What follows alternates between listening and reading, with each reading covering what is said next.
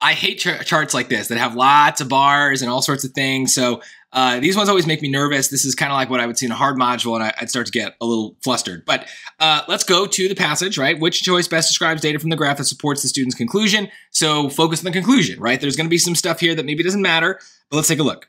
To understand how expressions of anger in reviews of products affect readers of those reviews, business scholar Desi Yin and colleagues measured study participants' responses to 3 versions of the same negative review. A control review expressing no anger, a review expressing a high degree of anger, and a review expressing a low degree of anger.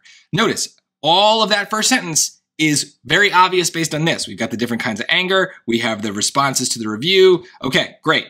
So, next sentence. Here. Reviewing the data, a student concludes that the mere presence of anger in a review may not negatively affect readers' perceptions of the review, but a high degree of anger in a review does worsen readers' perceptions of the review. Okay, so that's easy to dumb summarize, right? Just let's write a little bit of an arrow mathematical thing here. Increase of anger equals worse review, right? High degree of anger worsens perceptions of the review. So let's just stick with that. Let's see what we get. Choice A. On average, participants' ratings of the helpfulness of the review were substantially higher than were participants' ratings of the reviewed product, regardless of which type of review participants had seen. This is a great example of something that sounds really complicated, but there's really only one part that sticks out to me, the end. Regardless of which type of review participants had seen. That is a way of saying that the review doesn't matter, right? Regardless is a word that's very dismissive. So it's a way of saying that whether the review had a lot of anger, no anger, a little anger, didn't matter. But the entire point of what we read here is that the review mattered, right? That more anger worsened the review. So this is easily, we don't even have to check to see if this is true. It's not right because it's dismissing the entire point of the experiment, the entire point of their conclusion. So easy to get rid of, but this is a good reminder that there are certain words and phrases that you need to notice carry a lot of weight. It's not really about all the science stuff. It's here that they just said the word regardless that kind of did it for me. They're dismissing the very thing we're trying to measure. B. Compared with participants who saw the control review, participants who saw the low anger review rated the review as slightly more helpful, whereas participants who saw the high anger review rated the review as less helpful. Well, I don't really care about the beginning part. That part doesn't, I didn't really follow that, but this part I'm highlighting is basically what we did here, right? It's the same thing.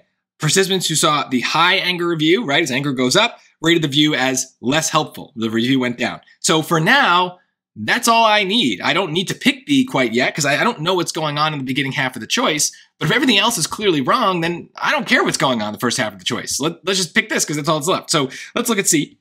Participants who saw the low anger review rated the review as slightly more helpful than participants who saw the control review did.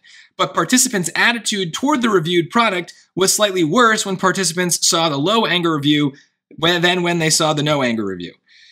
Oh my God. See, if you got lost in that, I understand, but what is it missing? It's missing the high anger review, right? We need this high degree of anger. I don't see that here, right? Low anger review, control, rated the review is slightly more helpful than who saw the control, right? What's the control? Control is no anger, right?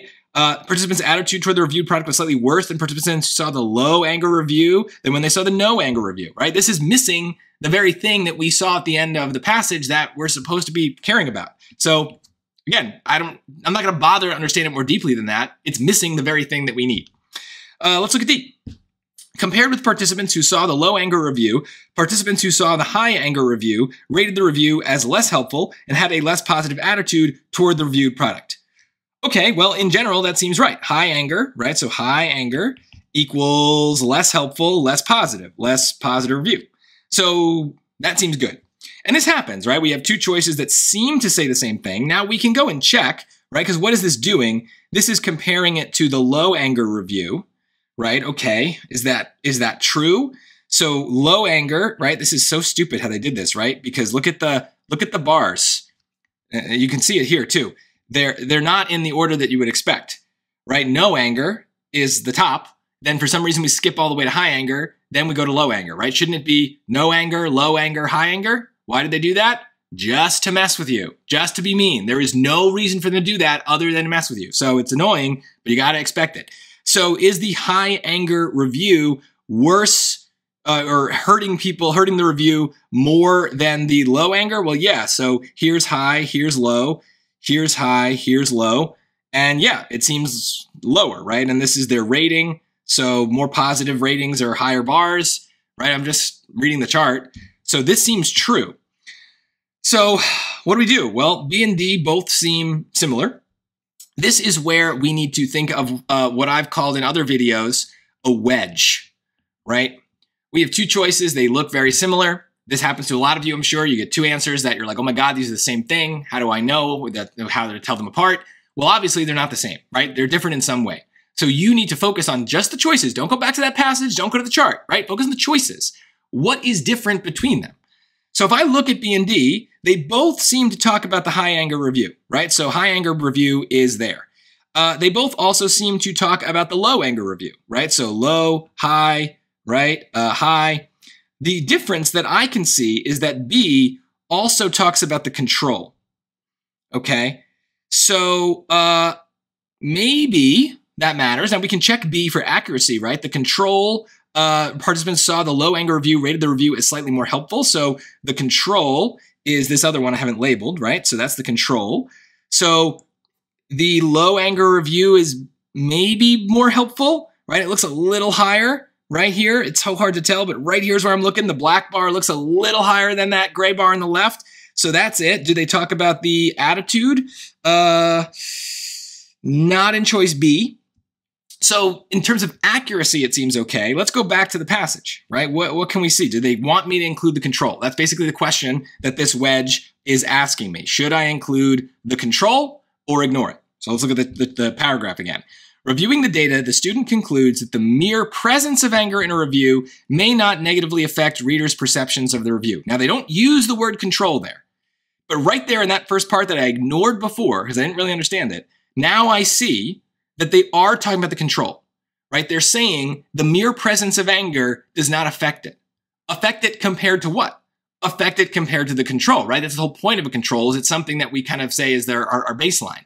So they're not using the word. Of course they're not, because that would make it too easy. But they are talking about it as a concept, that we are comparing the low anger review to a kind of starting baseline. And we are saying that the low anger review did not dramatically affect things. That is true. We can see that the gray bar on the left, the black bar on the right, kind of the same height, right? So that seems true. So I didn't notice it at first, but because I was down to two choices and I found a wedge, I found a difference between them to split them apart. Now I had something concrete to go back to the passage with and look for, and sure enough, something I didn't notice before emerges and turns out to be important. So B is the answer. I would be very confident in this on the test. I do not feel, even though it took me a while to get there, I do not feel like I am uncertain about this choice because I had a good strategy every step of the way. A dumb summary to eliminate two answers pretty quickly. I had to go and check some of the accuracy. That was annoying and tedious and didn't really do much, but sure, I had to do it. And then finally, and I have two choices that seem similar, wedge them apart, find the difference, then go hunting for that concept in the passage, in the graph, because you don't want to just keep rereading without a purpose. You always want to be looking for something, hunting for something. You're much more likely to find it if you've got something to look for.